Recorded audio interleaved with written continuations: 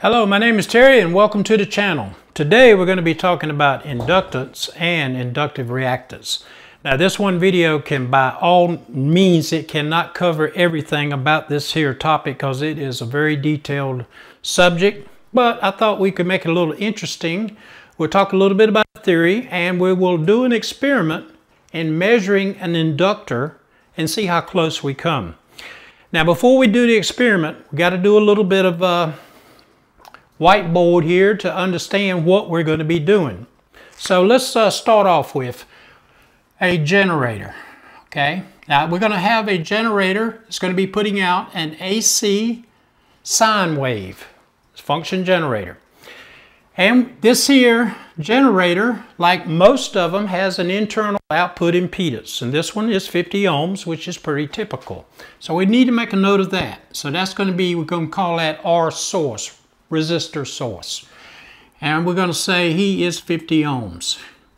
Now we're going to leave this here. This is our leads coming out from the function generator. We're going to leave that open for right now, and what we're going to do is we're going to be setting an amplitude of voltage peak to peak over here, and we're going to be setting up a voltage divider, and this voltage divider is going to be consisting of this 50 ohm resistor and our inductive reactance of our coil, which is going to be placed right across here.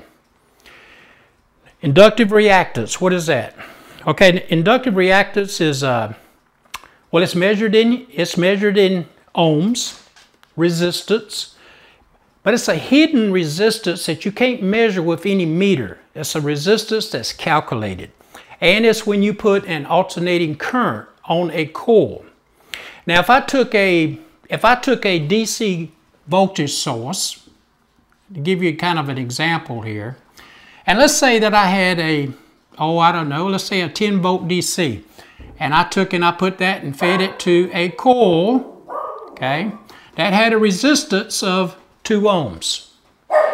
And I said, okay, after this here coil has went through its charge period, it went through, say, its 5 time constants, and that's another thing we can talk about in another video. What would be the amperage of it? Well, 10 volts divided by 2 ohms, 5 amps. Okay, 5 amps, nothing there. You probably already knew all that. However, if I take and put a AC source across this same coil, let's say, then as I increase the frequency, this here resistance, not the resistance of the coil itself as far as the windings, but this hidden resistance is going to start to increase. It's going to be like this here resistance is magically going to start appearing in the circuit, and this here amperage is going to start to go down as the frequency goes up. Now that's called inductive reactance, and it's all because of the coil inducing a voltage back in itself to oppose the source voltage, and also it's opposing the changing current. So all of that's kicking in, and that's where we have this here inductive reactance.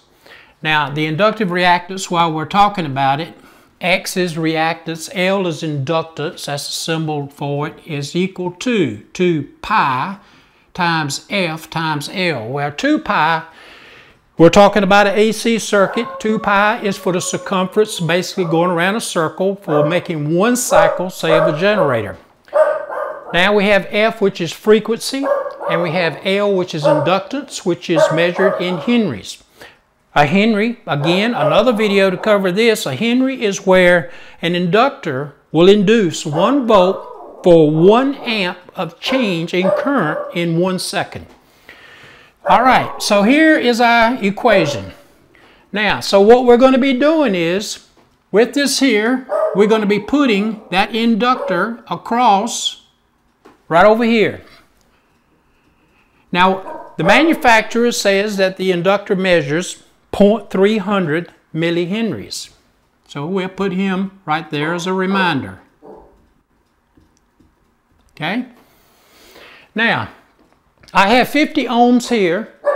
Now what I want is I want 50 ohms of inductive reactance across this here for this here inductor. So I'm going to put down here XL, I want 50 ohms. Now I want 1 volt dropped across here for the XL. I want 50 across the resistor.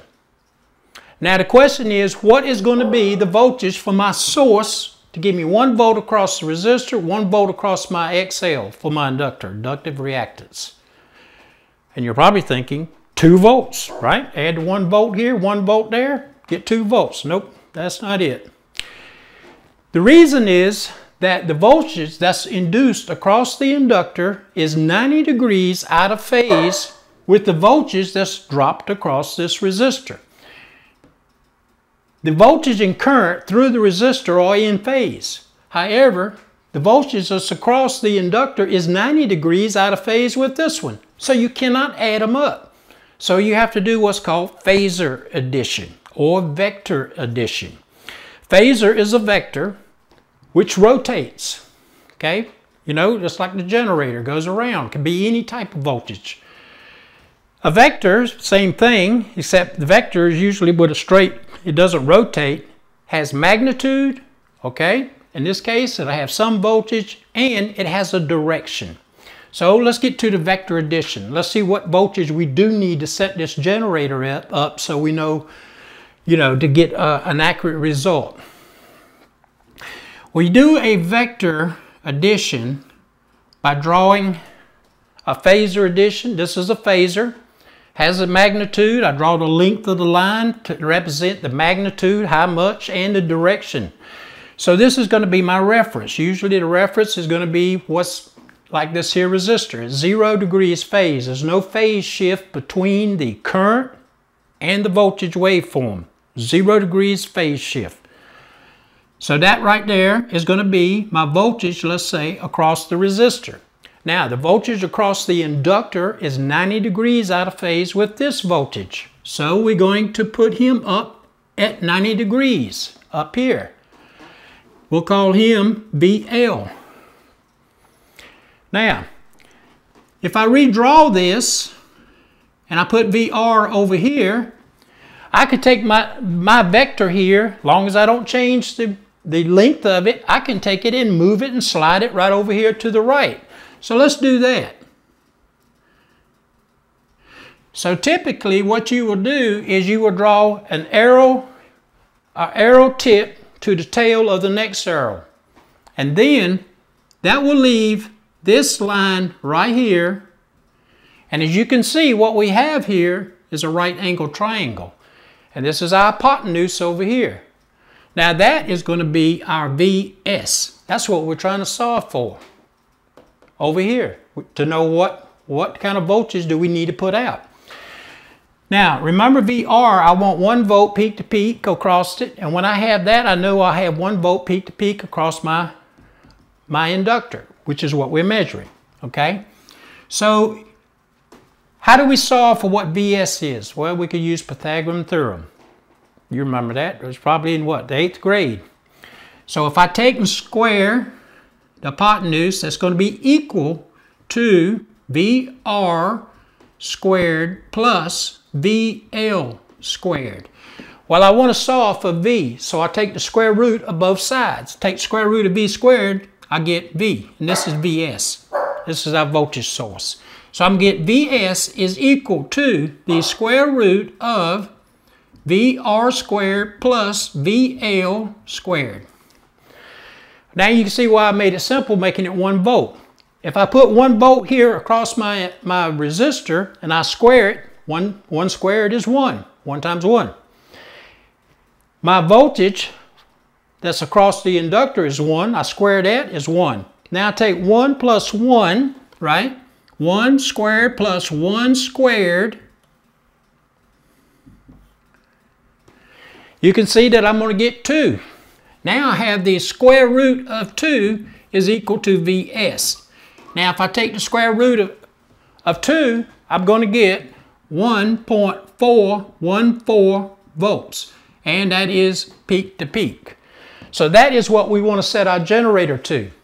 So it's interesting that if we have 1 volt peak to peak across our inductor, and then that means it's 1 volt peak to peak across our internal resistance of our generator, we need to put out 1.4 round, and we're going to just round it off. We'll say 1.4 volts peak to peak for this to happen, to get these voltage drops across equally.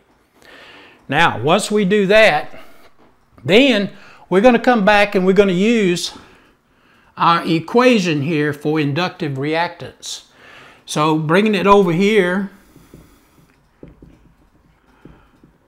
we're going to solve for L, because that's what we're looking for. We want to know how much inductance does this here inductor have. So we're going to take and we're going to solve for L. So that's going to be L is equal to inductive reactance divided by 2 pi over F. So what is our inductive reactance? Well, it's going to be 50 ohms, because 50 ohms, when we get our voltages equal, we know that it's going to be 50 ohms of inductive reactance. So we're going to put in that. We'll put our 50 here. We're going to do our 2 pi. Pi, of course, you know, is about 3.14. Multiply that, you'll get about 6.28. Then we're going to multiply that times our frequency. Well, what is our frequency? Our frequency is what we're going to adjust to get 1 volt peak to peak across the inductor. Once we get 1 volt peak to peak, we're going to look and see what that frequency is to make that happen. If you look at our equation, look, as the frequency goes up, our inductive reactance goes up. Our ohms goes up. The ohms goes up, that means the voltage across it is going to go up. So if we look at it and we say we had 1.3 volts. Let's say we had 1.3 volts across our inductor. Well, we need to bring the voltage down. How do we do that? So we're going to bring the frequency down. Frequency comes down, inductive reactance comes down. Inductive reactance comes down, the voltage across it goes down. So that just gives you an idea what we're going to be doing in this here next part of the video. We're going to do the experiment now, and then we're going to come back and then we're going to see how close did we get to the manufacturer's value of 300 millihenries. So let's go ahead and let's do the experiment now. All right, the first thing we're going to do is we're going to measure this here inductor. Now from the manufacturer you can see that it is 300 millihenries. Told you earlier we're going to set this here up for 1.41 volts peak to peak. Now right now it's pretty close, it's like 1.39, 1.40. If I go up in the amplitude, and let me hit amplitude, if I go up, let's go 0.69, and it probably go up a little high. It's going to 0.42, 0.41. Okay, that looks pretty good. Okay, now this is the open circuit voltage of the function generator. So we're going to go over here, we're going to hook it up, these two leads, up to the leads that's coming out of the function generator. So there's one lead, and here's the other one. Now as you can see on the oscilloscope, the voltage has dropped down to 1.32. So we're going to be adjusting the frequency of the generator until we get 1 volt peak to peak. At least get close to it. Now if we look at the generator, right now we're at 100 hertz. So let's go ahead and try 50 hertz. So you see it drop down to 1.18. Let's try 25 hertz.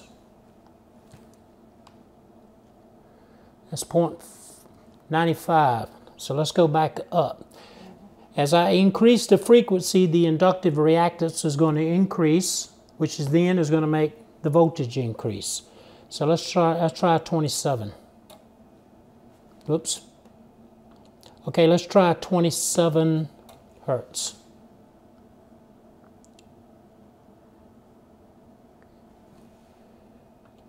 $28.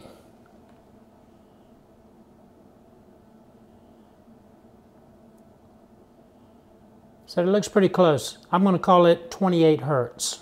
Okay, for this 300 millihenry inductor that we've just measured here, we're also going to be looking at this with an LCR meter. So I want to point out that this here 300 millihenries from the manufacturer, it has a tolerance of plus or minus 15%. Now on the LCR meter, we are measuring 295.1 millihenries.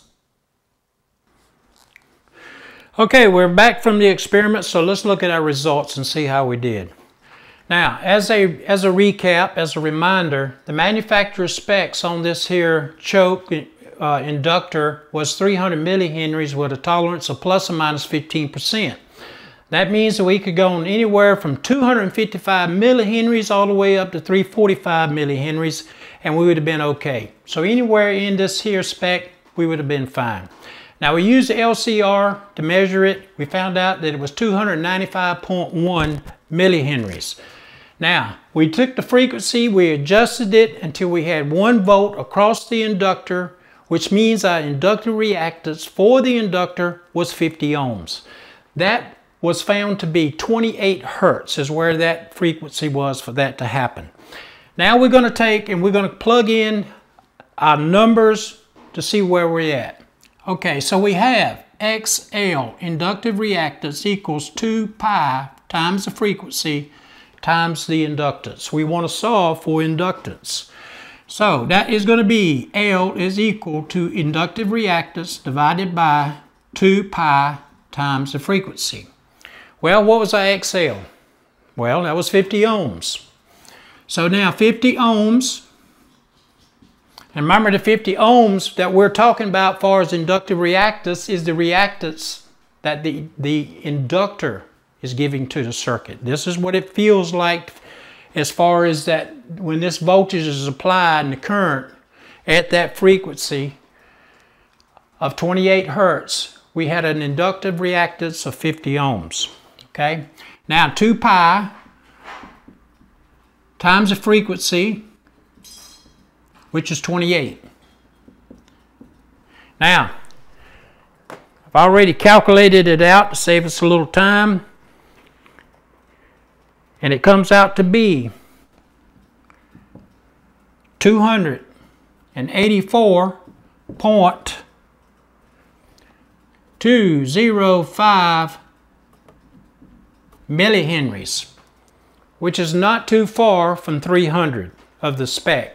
In fact, it actually, when we measured it, it was 295, okay, to 284. So we came very close. Now let's see how much of an error that is in our measurement here. So I'm going to just round this off to 284. And we will just use our actual measurement that we measured of 295. All right, so we're going to take the percent difference, which is 295 minus 284 divided by our measurement of 295. We will say this is the more accurate one. And let's see what the percentage is on that. So 295 minus 284 divided by 295, and I get 3.7% difference. So not too bad, you know, for doing a method like we did over here. So the biggest thing is, you know, a lot of people I know you don't have a scope, don't have a function generator, but I'm just showing you other methods, you know, that taking some of the theory and applying it and then coming out with getting our answer very close to what an LCR meter, you know, would actually measure. So I hope you enjoyed the video. We'll hope to do some more of this here where we're going to try to do some theory. But I also like to do some experiments and tie them together. I think that's a good way to learn instead of just throwing a lot of math up here and you don't understand what's going on. And if you do the theory behind it along with the experiment, hopefully it'll sink in and make a little more sense. So you guys take care, and we'll see you in the next one.